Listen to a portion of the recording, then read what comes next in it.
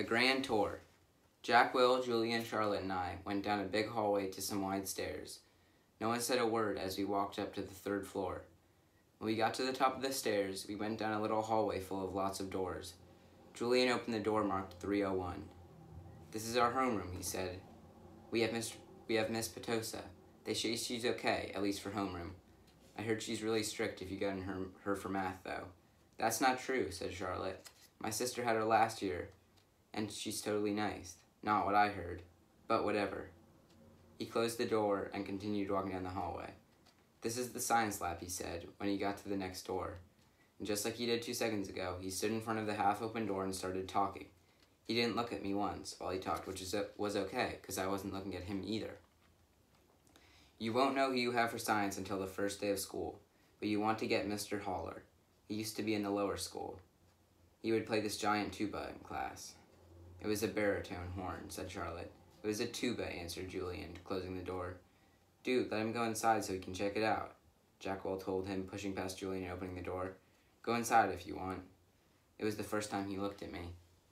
I shrugged and walked over to the door. Julian moved out of the way quickly, like he was afraid I might accidentally touch him as I passed by. "Nothing much to see."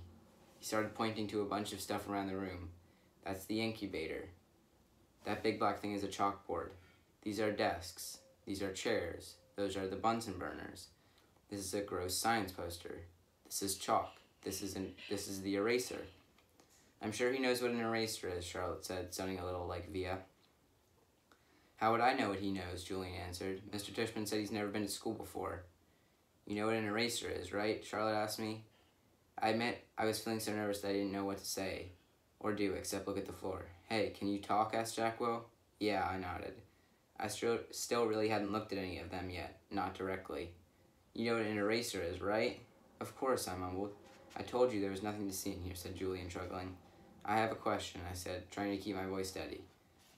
What exactly is homeroom? Is that a subject?" "No, that's just your group," explained Charlotte, ignoring Julian's smirk.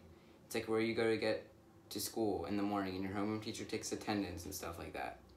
In a way, it's your main class, even though it's not really a class." "I mean, it's a class, but..." "I think he gets it, Charlotte," said Jackwell. "You get it?" Charlotte asked. "Yeah," I nodded. "Okay, let's get out of here," said Jackwell, walking away. "Wait, Jack, we're supposed to be answering questions," said Charlotte. Jackwell rolled his eyes a little as he turned around. "Do you have any questions?" No," I answered. "Oh, well. Yes. Is your name Jack or Jackwell?" "Jack is my first name. Will is my last name," he said. "Oh, because Mr. Tushman introduced you as Jackwell, so I thought..." "Ha, you thought his name was Jackwell," laughed Julian. "Yeah, some people call me by my first and last name," Jack said, shrugging. "I don't know why. Can we go now?" "Let's go to the performance space next," said Charlotte, leading the way out of the science room. "It's very cool. You'll like it, August."